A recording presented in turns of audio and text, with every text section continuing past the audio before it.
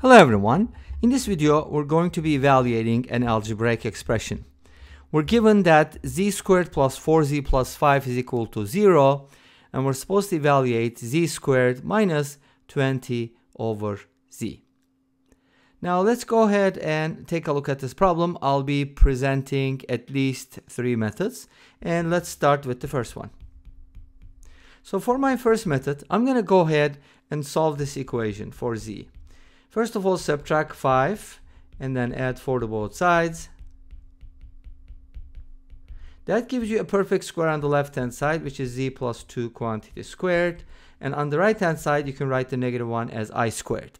Taking the square roots, you're going to get 2 solutions. Z plus 2 can be written as plus minus I, and then z from here is going to be negative 2 plus minus I. Make sense? Now, suppose we go with z equals negative 2 plus I. Then I'm supposed to evaluate z squared minus 20 over z, right? So it's going to be like this. Z squared minus 20 over z is going to be negative 2 plus I quantity squared minus 20 divided by negative 2 plus I. Notice that the double negative is going to turn this into a positive quantity. So it's going to be like, let's square this first. You can also think of it as 2 minus I squared. It's a little easier to do. 4 minus 4i plus I squared, which is negative 1. And this becomes 20 over 2 minus I. Multiply by the conjugates, 2 plus I, 2 plus I.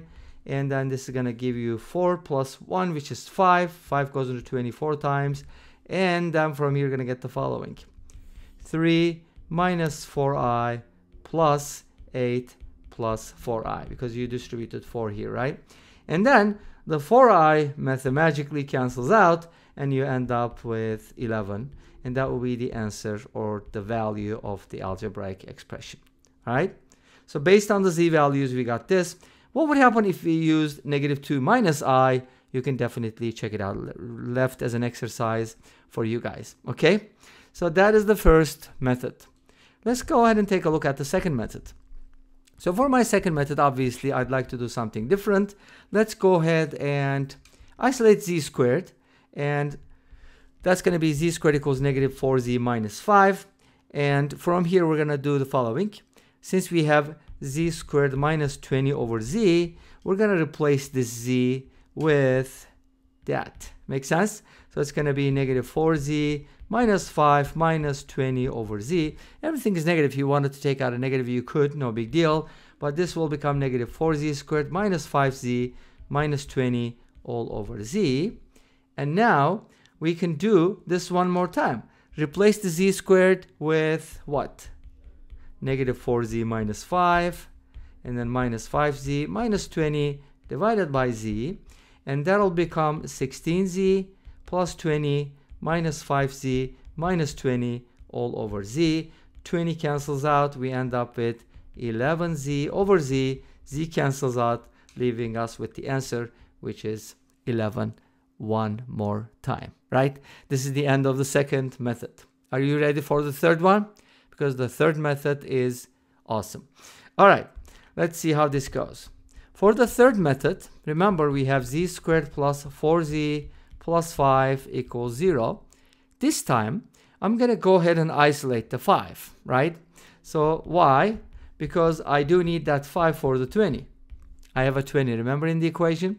So I isolated the 5 on the left, and now I have z squared minus 20 over z.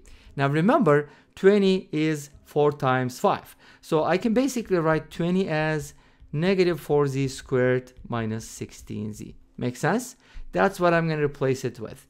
So now this is going to be z squared minus negative 4z squared minus 16z all over z. But the double negative again is going to make everything positive, and we can go ahead and actually factor out a 4z, and that gives us z plus 4 divided by z, and the z cancels out. Great. We end up with z squared plus 4z plus 16. Wait a minute. Aren't we supposed to get a numerical answer? Yes, but we can actually do that if you just consider the fact that z squared plus 4z plus 5 is equal to 0. What does that mean? It means that you can kind of break it down into z squared plus 4z plus 5 plus 11, And since this is 0, the answer would be 11, because 0 plus 11 is equal to 11. Oh, you knew that, right? Okay, awesome. So the answer is 11 for the third time. But remember at the beginning I said I'll be presenting at least 3 methods. Well, wait a minute. Is there a fourth way to do it? Maybe. Let's find out. So, my fourth attempt. So how can we come up with a fourth way to do this? Here's the thing. I have z squared plus 4z plus 5 equals 0. And I'm supposed to evaluate z squared minus 20 over z. By the way, by evaluate, I mean that we're supposed to get a numerical value, because you can always get this in terms of z. That's not the goal. It's not fun at all, right? I want to get something numerical like a constant, maybe something like k from here, right? Makes sense? So my goal is to find k, okay? Let's focus on that. Make a common denominator, and boom. Use the power of polynomials, P-O-P, power of polynomials. How do you do that? Cross multiply. And that becomes zk. And now we got an equation, z cubed minus kz minus 20 equals 0. What do you think is going to happen? For my z values that comes from the quadratic, this needs to be satisfied, which means the quadratic divides the cubic. Isn't that fun? In other words, this must be divisible by z squared plus 4z plus 5. So you can go ahead and do the following. Even though it's going to take a long time to do, you can go ahead and use long division, right? Who doesn't like long division? I guess nobody. So you can go ahead and do it. And this is going to give you z plus something. We don't care about that, because what we're interested in is the value of k. And that means you're going to have a 0 remainder, because if the quadratic divides the cubic, there should be no remainders, right? Okay, but you don't have to do long division. You can also look at it as follows, which is actually more fun. Working with polynomials is actually so much fun. I'm thinking about maybe coming up with some notes for polynomials, because I actually started doing it. But anyways, that's a different story. So we can kind of write it this way. A quadratic times a linear basically is going to give us, by the way, that was a 20. Never mind. So our goal is to find k again, not a, but it doesn't hurt to find a. Well, actually, we do know a. A is 5 times what equals negative 20? The answer is negative 4. So a must be negative 4, right? See, we got a, which means we got everything. So if you go ahead and distribute these, you're going to get the answer. Let's go ahead and distribute. Z cubed minus 4z squared plus 4z squared, that's nice, minus 16z plus 5z minus 20 is supposed to equal z cubed minus kz minus 20. Take a look at this. Take a good look. 4z squared cancels out.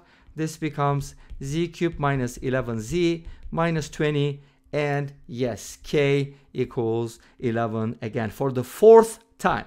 And this brings us to the end of this video. Thank you for watching. I enjoyed it. Please let me know. Don't forget to comment, like, and subscribe. I'll see you next time with another video. Until then, be safe, take care, and bye-bye.